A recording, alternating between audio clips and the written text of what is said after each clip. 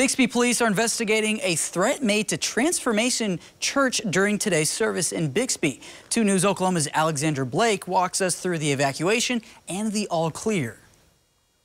It started out as a festive Christmas service at Transformation Church until a turn of events. Bixby police say the church received a threat, and that's the moment where attendees were instructed to evacuate. Church-goer Zxyrlina Allen says she initially thought it was part of the program. I'm thinking it's a part of, a prop or preaching or something. It wasn't nerve-wracking at the moment, but as we're all evacuating out, of course your brain just starts to, because nothing like this has ever happened.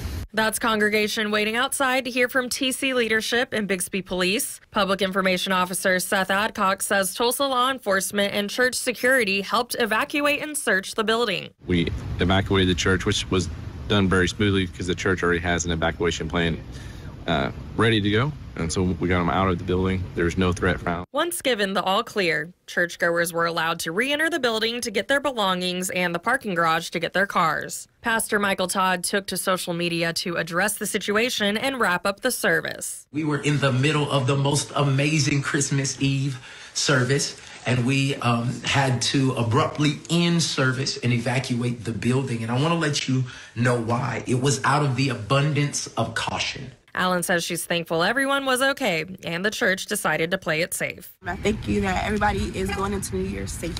And I thank God that we also have a pastor that hears from God and actually knows what to do in moments like these. From Bixby, Alexandra Blake, 2 News Oklahoma.